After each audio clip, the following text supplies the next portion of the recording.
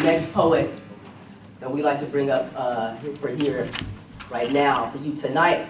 Let's put our hands together for Phong Tran. Yeah, yeah.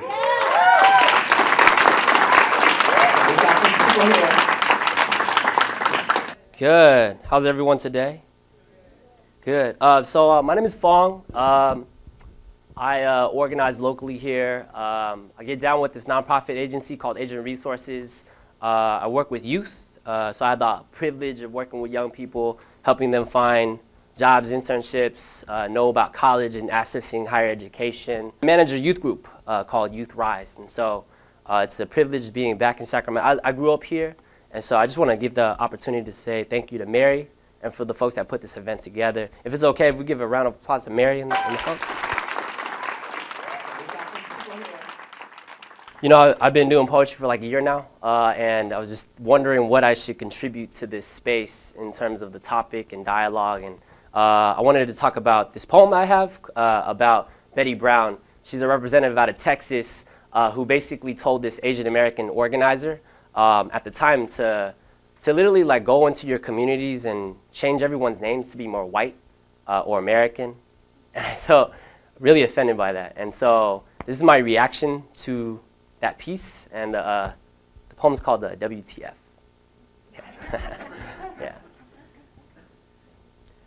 Historical land colonists, under white supremacists, cover Texas Republican Betty Brown states.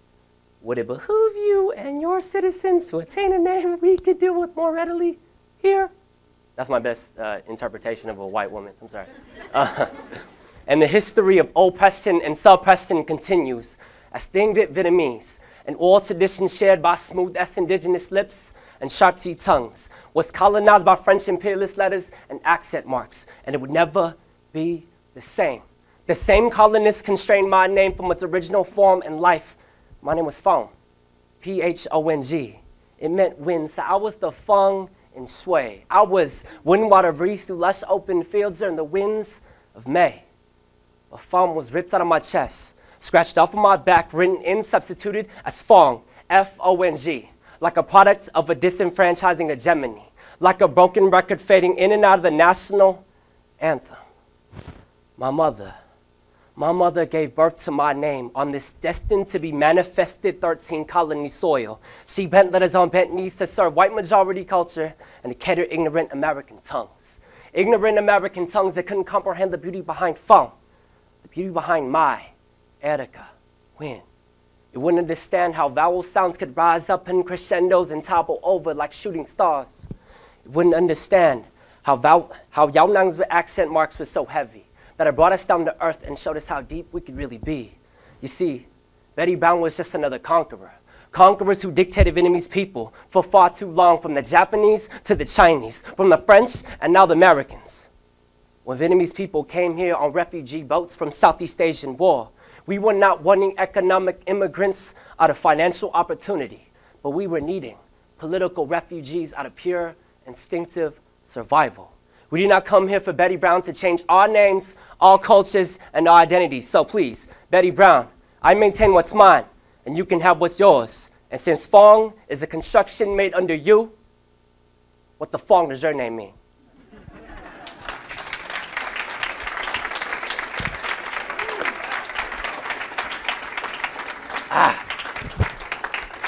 All right, cool. And so, you know, I think in terms of the dialogue was what's happening, you know, what I wanted to try to say was Betty Brown, you know, like I don't think, you know, it takes just a person, a nation to go to another country and colonize. I think we can get colonized here.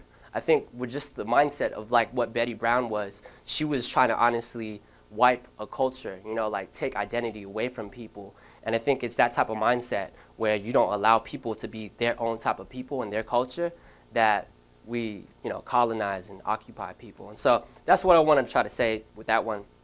But it's so beautiful seeing folks in this room. I think, you know, folks of color, we really need to come together.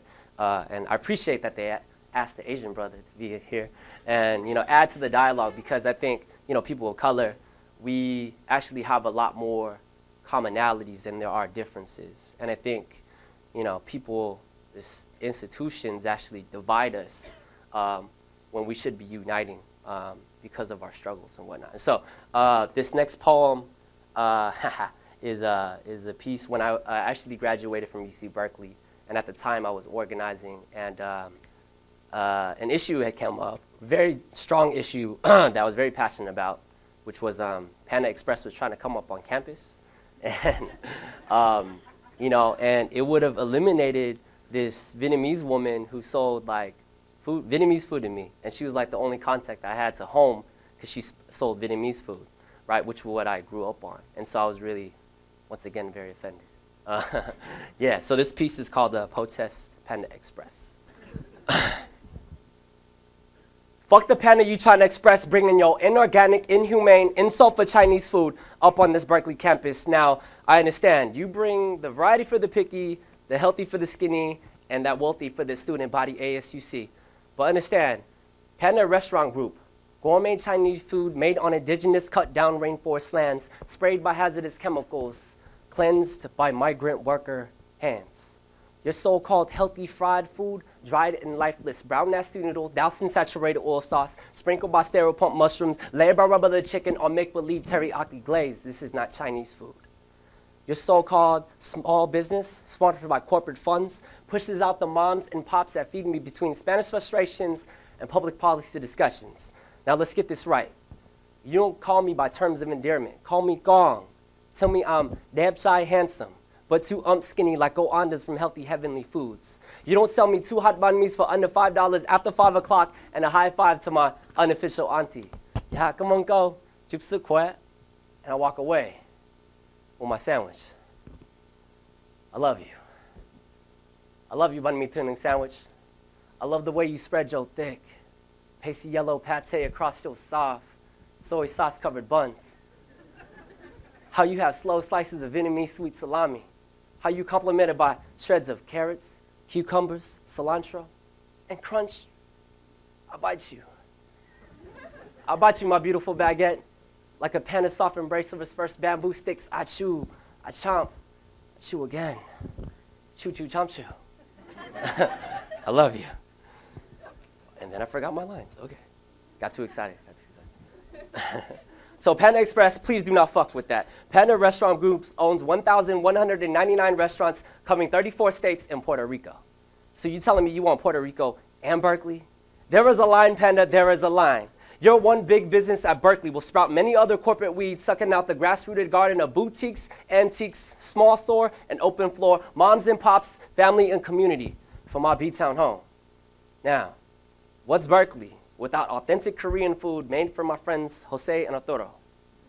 Without Buffalo Exchange, where you could buy other people's clothes, where you could purchase the finest of herbal, medicinal, and recreational tools grown in the lush, beautiful backyards and closets of local Berkeley residents. This is Berkeley, and we don't want you, Panda Express. So there is a line, Panda, and the line stands here.